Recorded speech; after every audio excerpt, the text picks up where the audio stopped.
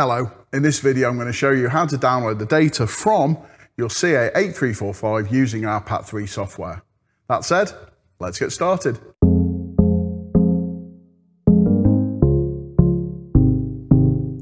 So I'm now going to show you how to download the data from the CA8345 onto your PC using the PAT3 software.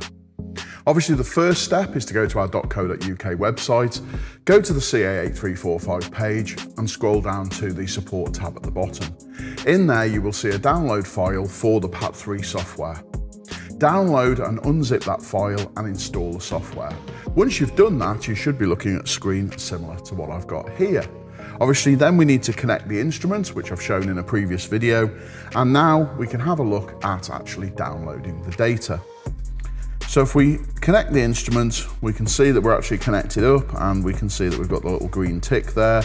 And directly below the instrument name, we've actually got a list of recorded sessions. So that will tell you, it'll read the data off the SD card of the instrument, and it will actually tell you what sessions are available. So in this case, you can see that we've got alarm sessions, we've got a couple of inrush sessions, we've got a photograph that we obviously captured, a screenshot. We've also got a transient session and a couple of trends. So all of that data is there. And if we want to actually look into that in more detail, we can actually see that listed below. So if we wanted to see a trend, for example, we can go into the trends section and we can see the two trends that are listed there and actually go into those trends. Now these are very short trends because these were just ones that I recorded as a sample while doing the data. So to have a look at some better data, I've actually imported one of our sample files below. So we can simply do that by clicking open, and that will give us the option there to look for and open a saved file. So in this case, we've got trends here, and if I look at the sample trend that we've got below, we can see that we've actually got a bit more data here to play with.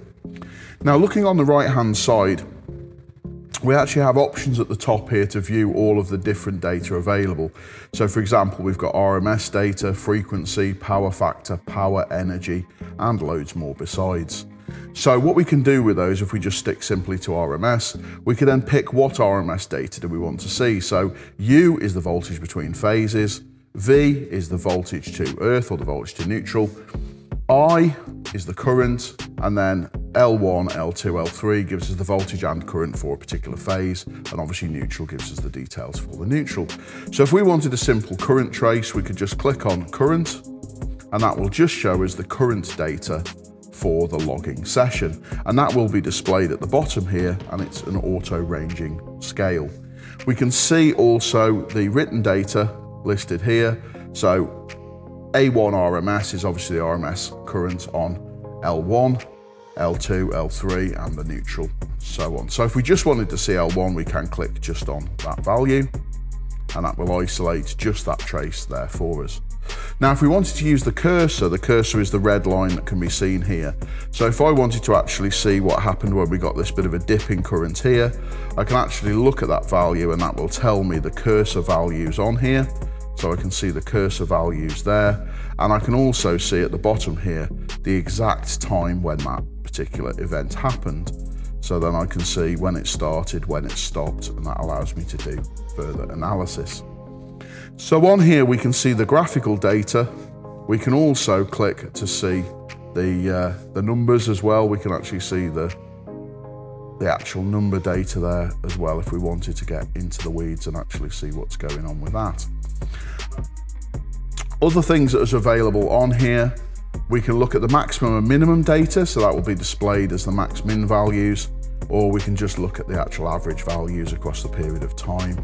Depending on how detailed we want to get into it, we can look at that data. If I click on the little I symbol as well, it tells us a little bit about the actual capture event as well. For example, the sensor ratios that we used and various parameters that were set, along with the CT and the range that was used to capture that current. So that's a simple trend log. We can also look at other data such as transients. So if we wanted to actually look in here and see a particular transient, we can look at the events that are listed on here.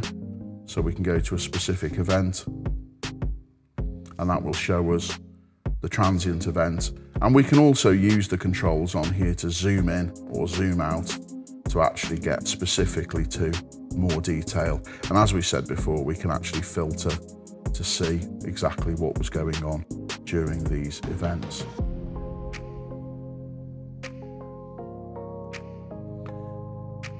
Similar with inrush current, again we can actually see an inrush trace. Any photographs that were taken, so these would be screen captures. So you have the option to take a screen capture by simply pressing the photograph button on the instrument at any time and it will carry out a screen capture for you. And a monitoring event, if we've actually carried out a monitor to EN 50160, that will actually show us the details of the monitoring event.